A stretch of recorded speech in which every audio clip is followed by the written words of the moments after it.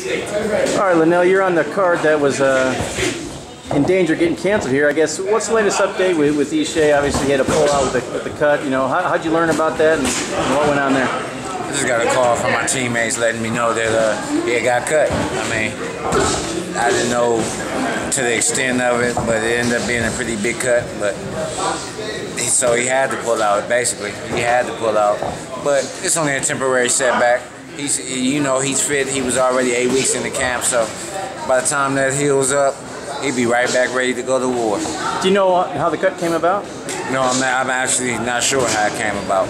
So now you're a fighter who's had several of his fights canceled previously. I know newer guys, when they're first starting the business, that happens a lot. So when you heard that news, was the first thing that you thought of was maybe, damn, this card's getting canceled?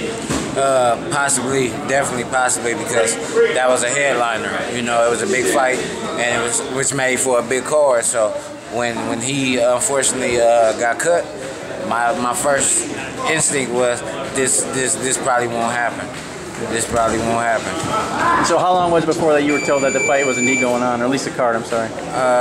The next day or two, I heard that the card will be continued, and I'm still working. I wasn't gonna stop working, so to find out that it's still happening was a blessing. So you still got, I mean, basically, who all from the gym here is going to be on that card? I know it's going to be like one of the unusual money team cards. All you guys are going to be on there? Yeah. Lanell Gabriel, Luis Cuba Aries, of course myself, Lanell Bellows.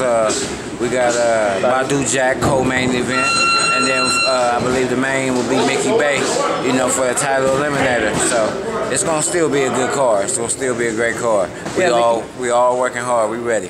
Mickey's going to be the main event, and of course it'll be his first fight back since the whole PED thing went down. You know, this 3 month suspension basically kind of exonerated for that. But have you talked to him? Does he feel kind of an extra, you know, a pressure to perform in this fight coming off of that? Nah, he's pretty confident. He knows what he's doing.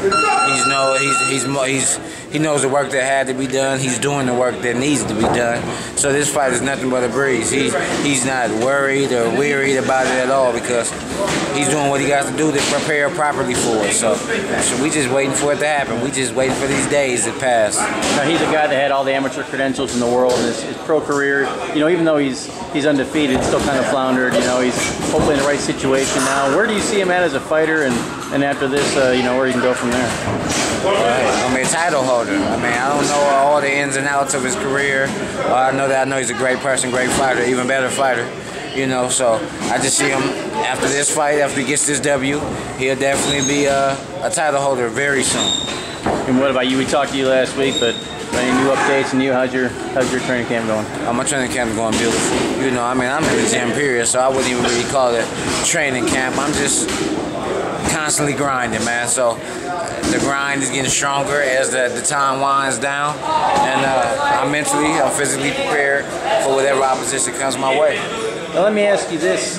You know, fortunately your fight's going to be coming up here, but if you fight again on Floyd's card, I guess he's getting ready to start training camp.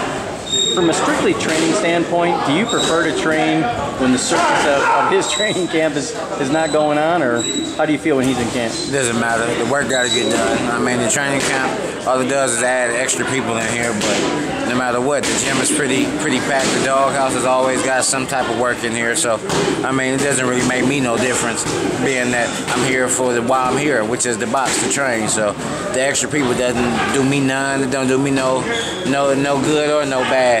I take that back. It adds a lot of more body heat in this already heated up furnace that we call a gym. But yeah, no, it really doesn't make me no different. It makes me want to definitely stay sharper, you know, because it is a lot of eyes in here. So I just basically want to master my craft, being that there is a lot more eyes on me. But I mean, it doesn't make me break me none. So we got, what, 114 outside. What do you think it is in here right now? We had about 211. 211. I'm sweating, ain't did nothing. All I did was say what's up to a few people. I thought I was training. You know, people asked me, was I through training? And I was like, I just got here. Exactly. All right, Lanell, thanks. Best of luck. No problem, man. Much love.